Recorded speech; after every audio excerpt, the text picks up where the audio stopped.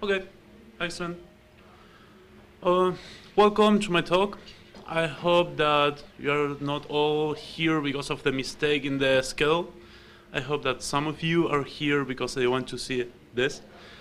My name is Riancho, and I'm the project leader for W3AF. It's web application attack and audit framework.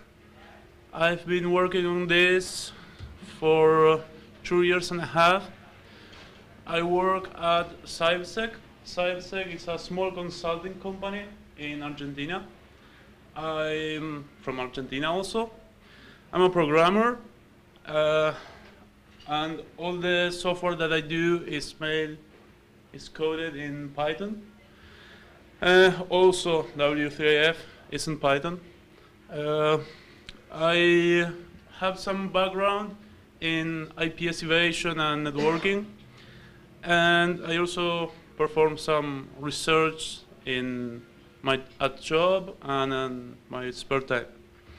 And sorry for my English, it's not my native language, so I may switch some tenses or stuff. Okay, W3AF stands for Web Application Attack and Audit Framework.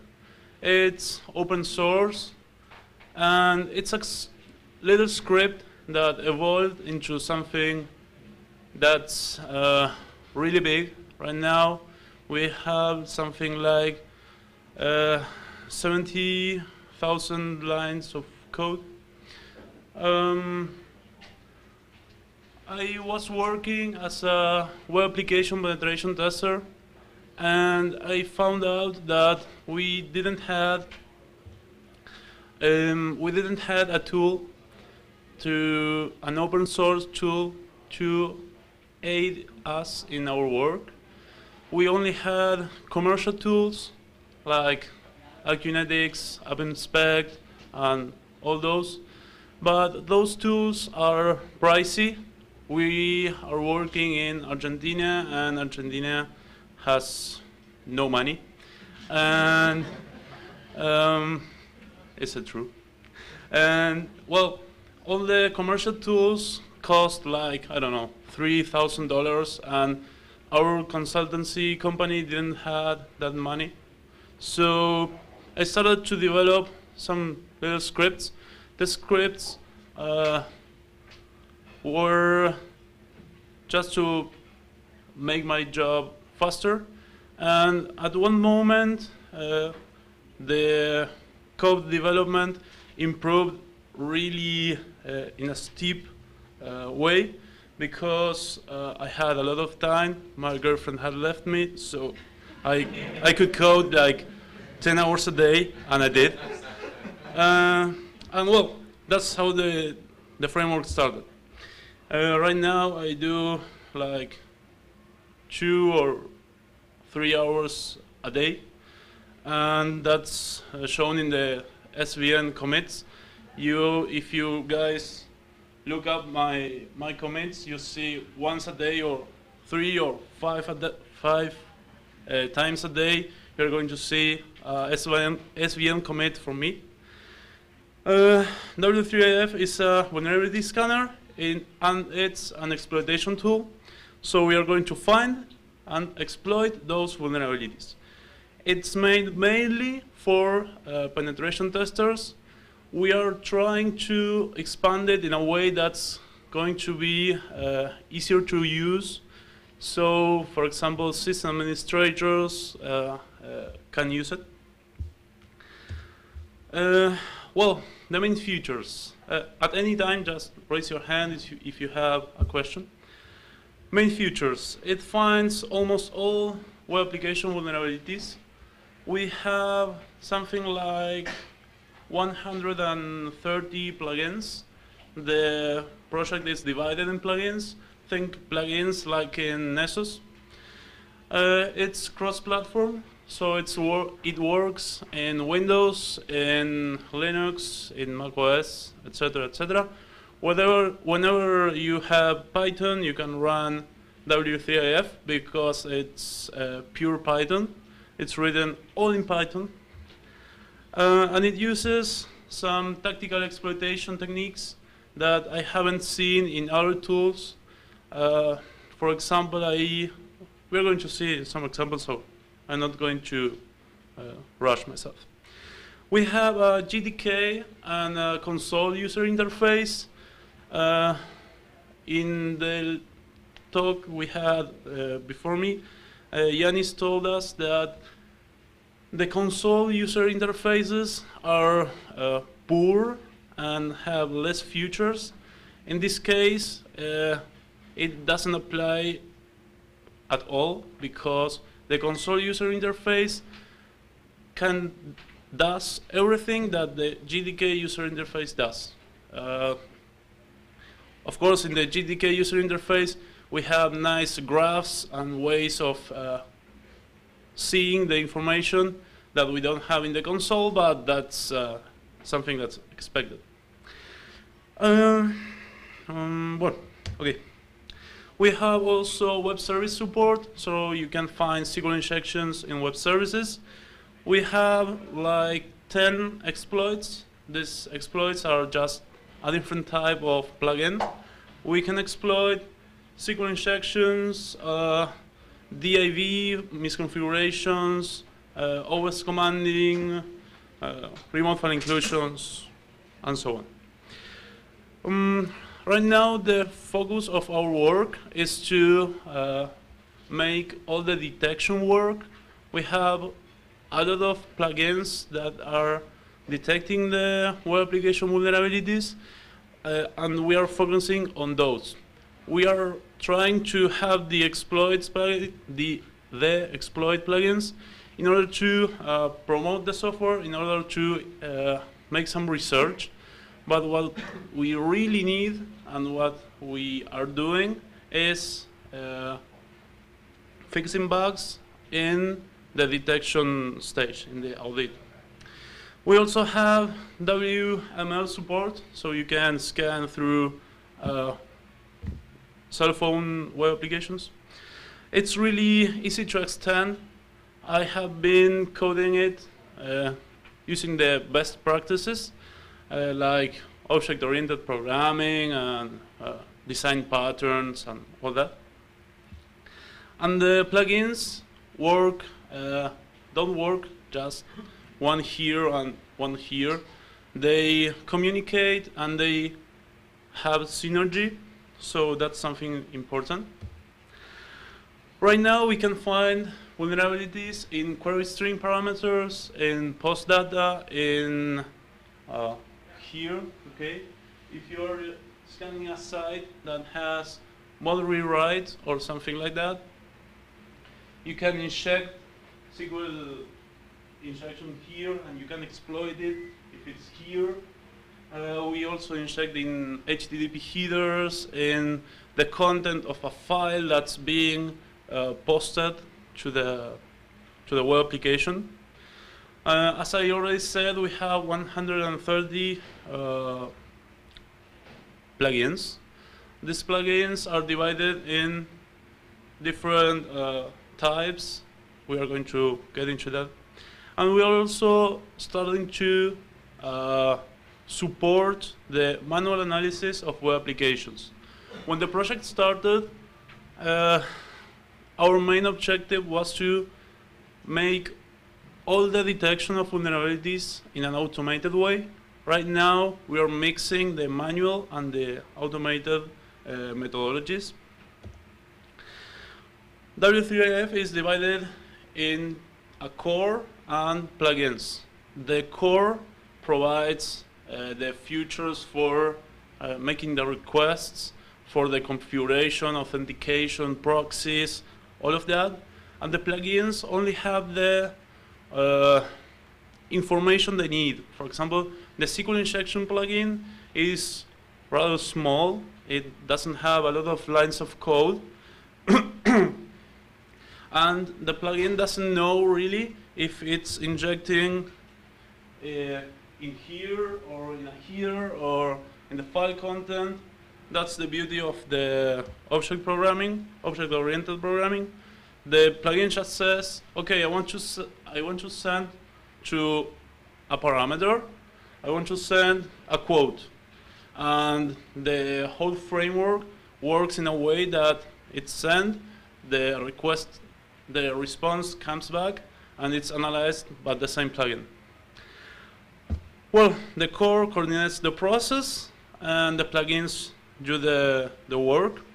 There is a knowledge base, just like in Nessus, where all the plugins upload their information, and every plugin has access to every other's result.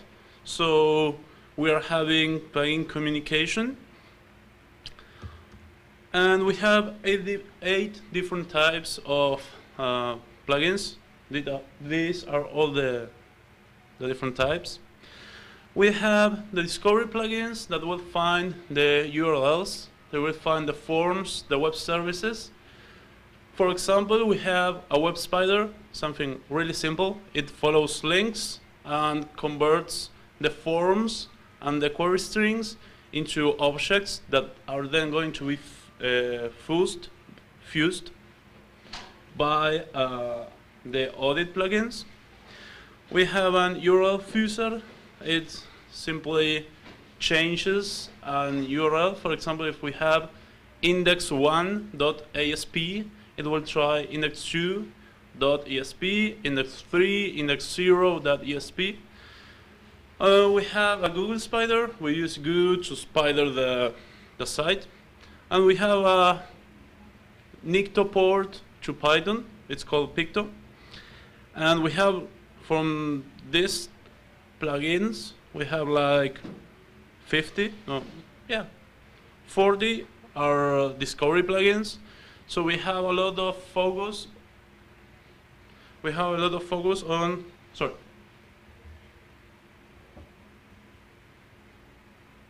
Okay. We have a lot of focus on the discovery stage. We know that if we can't map the application, we can't find the vulnerabilities. That's really important.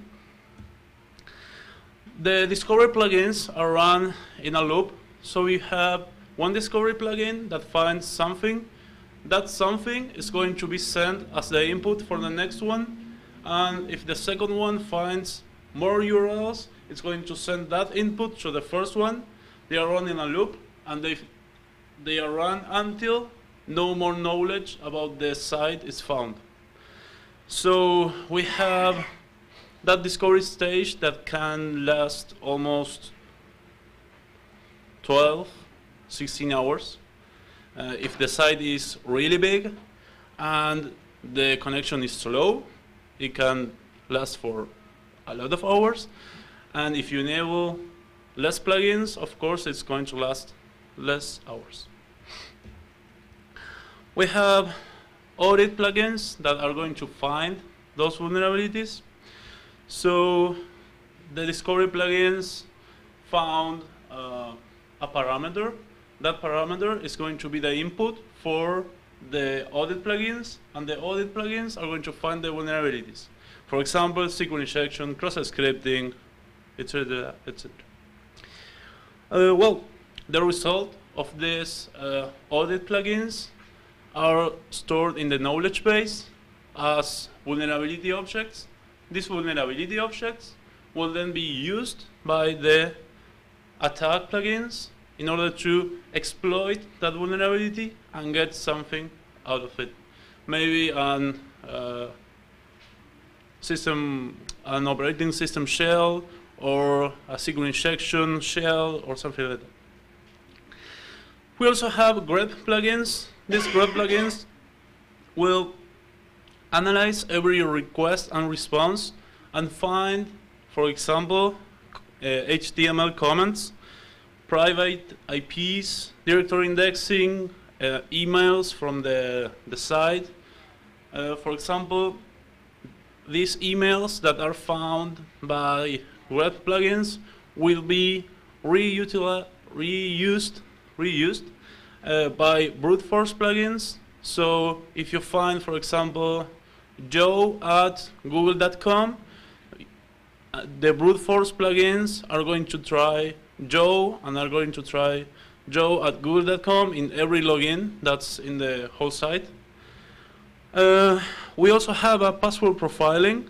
If you're scanning a bank, the password profiling plugin will create a list of the most repeated words in the whole site. So you're going to have in the password profiling, in the top 3, you're going to have bank and, I don't know, America and, I don't know, money. Okay? So those 3 words are going to be used as passwords for the Joe at Bank of America. And we have like 50 plugins or 40 plugins that just find stuff in the response. We also have the attack plugins. We already talked about them. They take the vulnerability objects from the knowledge base and they give you a shell. And we have other types of plugins like the output plugins. These output plugins will show you a log on the screen, will write a file for you with a report in HTML or a text file. All that kind of stuff is done by output plugins. And the other ones are less interesting. Mangle is for doing some strange stuff with regular expressions. When something matches the regular expression, it's changed to another thing. Evasion is for IDS and IPS evasion. And brute force, I already told you. So, small demo of this.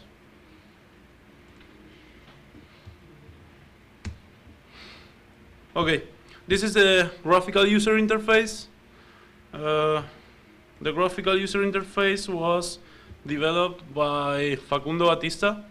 He has been developing the user interface for 1 year now, or 8 months, 9 months. We have been helped by some usability experts that gave us some tips. And we tried our best, but, well, it looks like this. Okay. We're going to perform a simple scan. We set the target here. Okay, we set the target.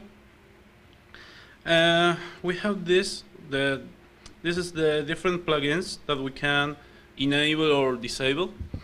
For example, we are going to enable all the audit plugins. If you want to know what a plugin does, you simply click on it and you see the description. If it has configuration parameters, you can just set them there. If you are really into this, you would want to edit the plugin. You will see the code and all the stuff it does. So we enabled some plugins, we set a target, we are ready to go. We hit start. We see a log of all the things that are happening at this moment. So it's starting with to run some plugins, okay? And at some point in red we see that it found some vulnerabilities. This graph shows a compressed image of what's going on here. We can filter this to show only vulnerabilities. And we go to the results. In the results we see the different vulnerabilities. This is like watching directly to the knowledge base. So we can find, with the framework, found some vulnerabilities that are shown here. And for example, we have this OS commanding, really trivial vulnerability, but nice to show. We have the vulnerability here. We have the description. We know that it was found in the request with ID 43, and that request is shown to us here. This is the request that triggered the vulnerability, and this is the response, the HTTP response. We have a nice way of displaying the sitemap, and we have a little log for all of the requests that are made. Okay, you can analyze this. This is every request that is made by the framework will end up here. Nothing is missed. So if you are doing an audit job or pen testing and you want this, it's really useful. And you also have the exploit section where you have the exploit plugins here, the vulnerabilities here, and if you select the correct exploit, it's going to show up here. You drag and drop, it says something, and then you have the shell, and we are executing with this OS commanding vulnerability. We're executing on the remote server. Like that, we can drag and drop, for example, with SQL map. If we had a SQL injection vulnerability here, we could drag and drop, and something like a SQL injection shell would be shown to us. We don't have time to show every feature. We are going to show something else. This is for the manual section of the framework. For example, this section is a fuzzy request generator that has how do you say it? Python syntaxes. So if you do something between the dollar signs, you're going to be generating an iterator that's going to generate a lot of requests. We're going to see this. So for those that know Python, this is really simple. We are doing a list of 10 items from 0 to 9, and we are going to be requesting HTTP localhost 0, 1, 2, 3, 4, 5 until 9. So that's it. We send it. We can see all the requests and responses here. They look all the same. But this is the odd one out. But just imagine that you're analyzing, and instead of 10, you have 10,000. You would like to know in an easy way and fast way which one is the odd one out, because you don't want to click 10,000 times these little arrows. So you cluster the responses, and you see that this one is really different. These ones are all the same. So this is the odd one out, and this is a 404. And this is a really cool graph that you can navigate like this. It's clustered by graph-based. No, what are the numbers? Oh, the numbers are the IDs. The numbers are the IDs of the requests. And the position is based on size? The position is based from the Levenstein distance between the responses, the HTTP body responses. The Levenstein distance is the editing distance between two strings, so it compares them like that. The only bad thing about this is that if you have like 5,000 requests and responses, the comparison and the generation of the distances between those strings is rather complicated and takes a lot of time, but we are working on it, and maybe we're going to use the length of the responses in order to generate this graph.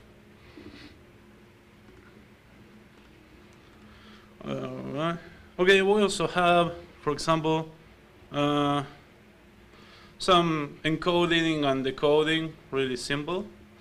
Oh, I missed some section. Let me exchange 10. Okay, we send all the requests, and for example, we want to compare this one with this one. So this is a visual diff, and you can see that we are comparing two HTTP responses. You can see that this line is the only one that changes, and this is the only change. So this is really helpful when you're doing some SQL injection, something strange. Okay.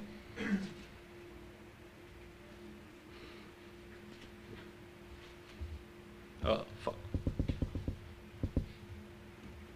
Okay.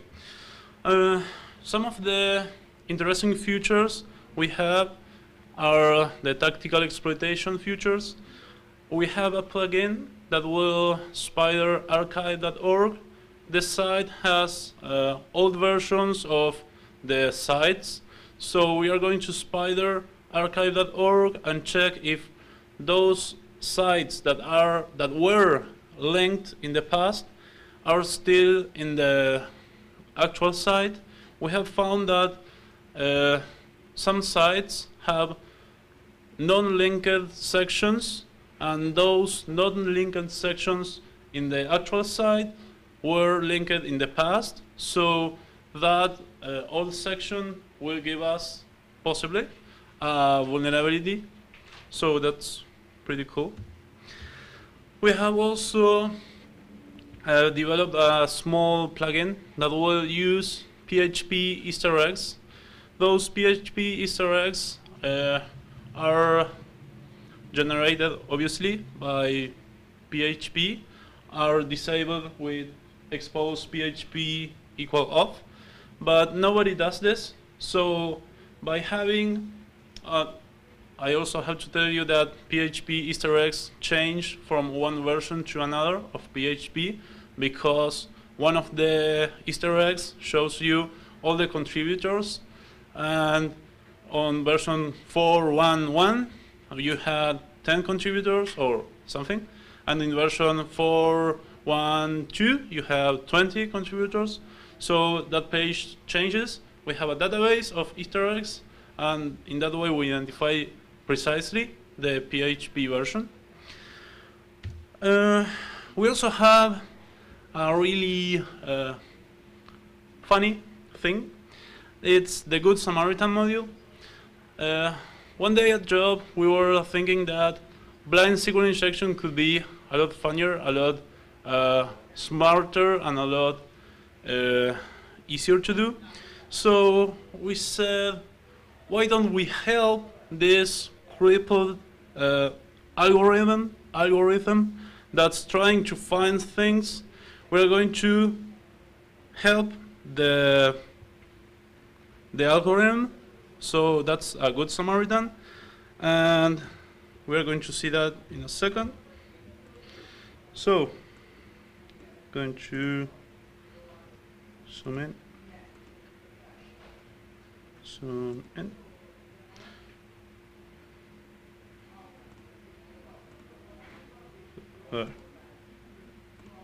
No,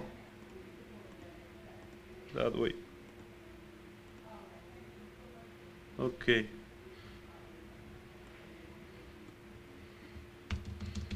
Okay, great. We're going to be using the console user interface that has some scripts. Scripts are text files that have one line after the other with the same commands that I would be typing in the console user interface, but I can't do it now. It's really a shame. But we're going to see some comments. Okay, we are in the main prompt. We do a MISC settings to enter some configuration menu. We set some parameters. We go to the plugins section. We enable some plugins. We show something. And then, finally, we are exploiting a SQL injection. It's not really important how we are doing it. And what I wanted to show you is the Good Samaritan module. So we are going to help the SQL injection process. So we are trying to enumerate the different databases. So we are seeing in real time how this is working. So I can say something like, this is information, and now it's schema. Okay. Now, just I contributed to the algorithm the word schema, and it was a good guess. I'm just guessing what the SQL injection could be showing us. This was a good guess, so the process continues now from the S. It continues from schema, okay? And that's a way to speed up the SQL injection process. For example, if you get you are watching the process and you see info, you can deduct mention, and you could speed up things a lot. I also worked with some dictionaries in order to make this in an automated way, but I didn't have the time to commit it to the SVN. So in the future, we are going to do this in an automated way, and when the algorithm finds info, it's going to try mention. And just looking at a dictionary? Sorry? It's just looking through a dictionary? Oh, well, yes. Looking through a dictionary and guessing, okay? Actually, the dictionary must have some kind of repetition index. So the most common words are on top and the less common words are on the bottom. So I'm going to test for something that it's highly probable to be there. If I have an I can't guess information from that, but if I have info, I can guess information. And this information example is really simple, but in complex words, maybe it's impossible.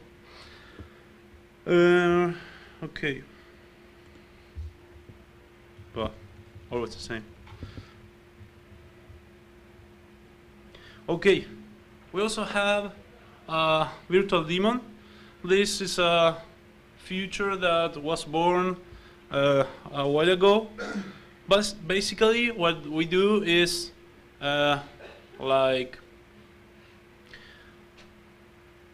using Metasploit framework, the Metasploit framework and the payloads in order to attack the remote web server through a web application. So we are going to use the Metasploit framework in a way that's going to be connected with W3AF. And W3AF is going to send the payload to the remote server, and the remote server is going to execute it. So I coded a Metasploit plugin that connects to the virtual daemon that I run and sends the payload. Then the virtual daemon is it's run by W3AF as I already told you, and it will, depending on the target side, it will create a PE, a portable executable for Windows, or an ELF for Linux. What it does, it takes the payload and it adds the headers for the portable executable and send it to the remote server. Once the executable is there, it will run, and normal communication between the Metasploit framework and the remote web server is done.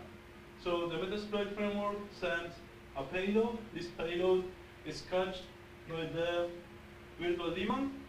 The virtual daemon sends through the web application vulnerability the portable executable to the web application and executes that file, and that file is going to connect, for example, connect back to the Metasploit framework, and hopefully provide something like a reverse shell or a bind shell. I really tried this because I wanted to provide a reverse VNC connection, but I failed. I wasn't able to make that work.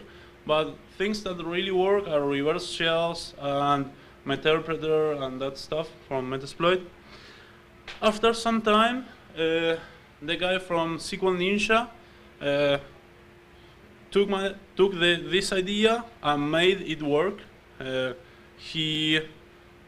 Well, actually, it was quite fun because I started with this because I saw something in SQL Ninja, and I said, "Oh, but I can use it to make this."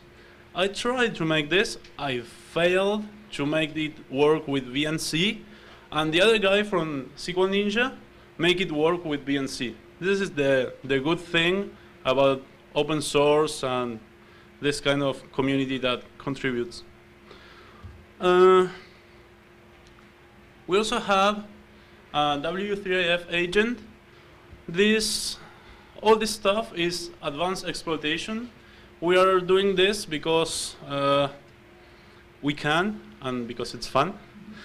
The W3AF agent started with the idea of doing what the Core Impact tool does. These guys from Core Impact are really slick, and they did a cool thing called syscall proxying. I tried to do it and also failed, so I changed my mind and started to do this. The W3AF agent is a VPN that connects back from the remote server to the attacking machine, and you have complete access to the local area network of the remote web server where this is run. So in the attacker machine, you are going to have a SOX proxy listening, and every connection that's made through the SOX proxy is going to be routed through the remote web server and going to be routed, for example, to a secure shell server in some DMC. So W3AF, after exploiting a web application vulnerability, will send the client. The client will perform a reverse connection to the server, and somebody using a SOX client through the server will do a connection to a secure shell server in the remote network. Things that don't work in this agent are UDP traffic, raw sockets, and sniffing. UDP traffic is something that at least I don't know. Can't be routed through SOX proxies. And things that won't work are raw sockets and sniffing because it's a VPN and we are connected that way. What we are doing about Web 2.0? This is really hard because analyzing JavaScript is hard. It's really hard. We have tried with different approaches. We tried with different ways of analyzing. We also tried static analysis of JavaScript that was the worst idea ever. And because JavaScript is so strange and can change, and it has different versions and implementations for different browsers, and it's really a mess. So what we are doing now is we have a way of training the framework. You are going to be using a plugin. It's called Spider-Man. Spider-Man is going to listen on a port using a proxy server, and you have to configure your browser to browse through Spider-Man. Spider-Man will catch all the requests and responses and create the fusible objects, so audit plugins can find the vulnerabilities. So this is a manual solution. You have to browse through all the site using your browser and the specific proxy. It works, okay? So you can enable 10 discovery plugins and Spider-Man, and when the whole process ends, you're going to be clicking on the web application. It's going to find all the links and all the JavaScript stuff. We also support JSON, so that's going to work. And that's about 2.0. Okay, I want to talk about the future of this tool. We want to have some JavaScript automation. It's hard, but we know we can do it. We need, and we are working on it, we are working on a more stable core. Like 6 months ago, if you were running W3AF, you almost knew certainly that it was going to crash. But right now, you can run it from the start to the end and do all your stuff, and most likely in 95% of the cases it won't crash. That's a really good thing. We are working on less false positives and negatives. That's something really important for us. We are working on it, and in the future we will have a really lengthy list of attack plugins. We also need to have a better GDK user interface. We need to visit this usability experts like 10 more times. This guy is really good and tells us a lot of good stuff that we usually don't see in open source unless in security applications. So we are going to dig deep into that. Right now, the report generation for management is none. It's a tool for penetration testing, for penetration testers. So you're going to find a lot of resources about that. In the future, we will create an output plugin for really nice and with graphs and all that for management. And we also need a long description for all the vulnerabilities. Right now, as you saw 10 minutes ago, we have only a short description that says, and SQL injection was found on this parameter. But we need to extend that in order to be able to make the tool be used by system administrators that may not know what a SQL injection is. Okay. Here's the project site. We have 2 mailing lists, users and developers. I'm the project leader. I'm going to be hanging around here, so if anyone has any questions, make them. If anyone wants to contribute, do it, please. Please do it. We have like 10 contributors from all over the world, but we need more because we are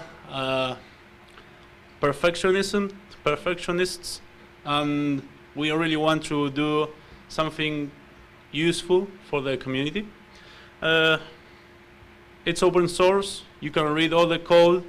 If you read all the code and find something, report a bug. I really love to fix bugs. I've been for 6 months. All what I'm doing with this is fixing bugs, and I know that sometimes that sucks because The users don't see that the project is growing. They don't see some new features, but they see that it's going to be stable and it's going to be a better project. These are my sponsors. I work here, and these are really cool people. Conclusions: frameworks are the future. Use it. Send me an email. Report a bug. Have fun. And it's open source. You guys should contribute. And that's it. Any questions?